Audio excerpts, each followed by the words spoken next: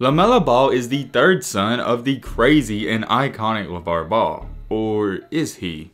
What's good, y'all? Hope you're having a blessed day. Just wanted to drop by and say we're on the road to 100,000 subscribers. So if you're new to this channel and love basketball content, what are you doing? Join the family. Hit that subscribe button and leave a like for more. And without further ado, let's dive straight into it.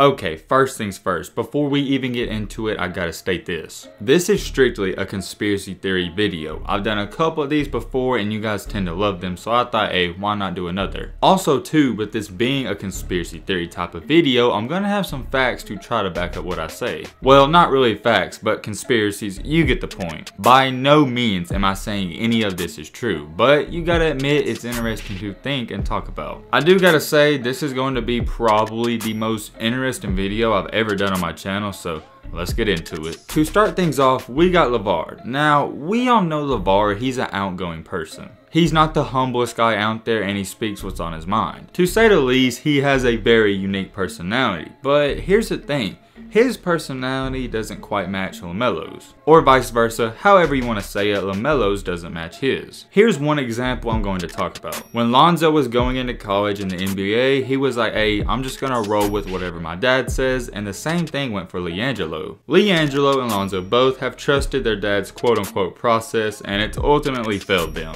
On the other hand, Lamelo Ball has spoken up against his father, and he's been right most of the times. When LeVar Ball made a statement on what Lamelo should do, here's what Melo said. Quote unquote, at the end of the day, what comes out of his mouth, that's him. He's a grown man. Also adding to that, and what comes out of my mouth is for me because I'm a grown man too. That's just one of the most recent examples of how Lamelo and LeVar are not on the same page and Lamelo chooses his own path. That's not the only example, there's been so many, it's hard to count, and I'm gonna list the most important ones. Also, a pretty recent one if you think about it was that Melo decided not to sign with BBB and he signed with Puma. Once again, there we have it, he's going against LeVar, who's his dad. When you really think about it, like I said, it's more ironic than you think because LiAngelo and Lonzo were both on plan with their father. And any other time LeVar has said something and they've asked Lamelo about it, all he says is, I'm my own man and I speak for myself. Then there was the time going into the draft where his father was saying who the best team for him was and Lamelo was like, I know what's best for me, my dad doesn't. So you get the point. I don't have to list too many more examples to show you why that Lamelo and LeVar are not on the same page. Lamelo chooses his own path while his dad tries to choose a path for him. This is the first time too in LeVar's dad coaching career, I guess you could say, where one of his sons has went against him. At first, Lonzo was on board with LeVar and the same thing for LiAngelo, and look how they turned out. LiAngelo didn't make it to the NBA and Lonzo so far is pretty much a bust. Then once again, on the other hand, you have Lamelo who doesn't listen to his dad and does his own thing and he's up for Rookie of the Year. I know what you're sitting there thinking and you're wanting to say, yo Matt, this is a stretch, and yes, I do 100% agree,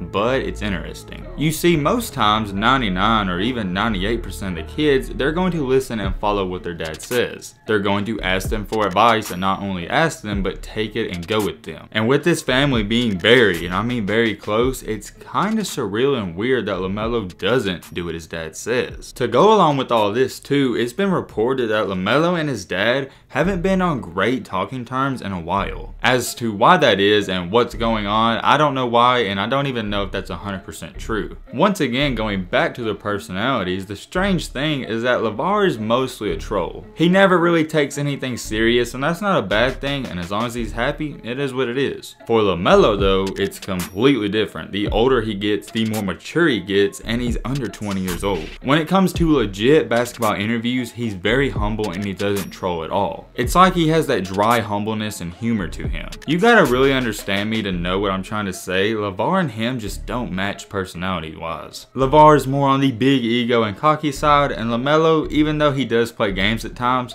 he is pretty serious. All of this doesn't add up because when you look at a father and a son, it's normally a spitting mirror image. For these two though, it's not the same. So it leaves us with the question of today. Is Lamelo Ball actually LeVar's son? To answer that question, I know y'all are going to be curious as to what I have to say. I think the answer is yes. I find it odd the way they act. It's not the same in any ways whatsoever though. But hey, who knows? There could be something going on behind the scenes that we don't know about. Let me know in the comment section what you think down below because I'm very curious. But hey man, with all that being said, that's gonna wrap up this video. Hope you guys enjoyed the conspiracy. Hope you guys learned something. If you're new to the channel, what you doing, join the family, hit that subscribe button and leave a like for more. And as always, let's be great. I'm out, y'all. Peace.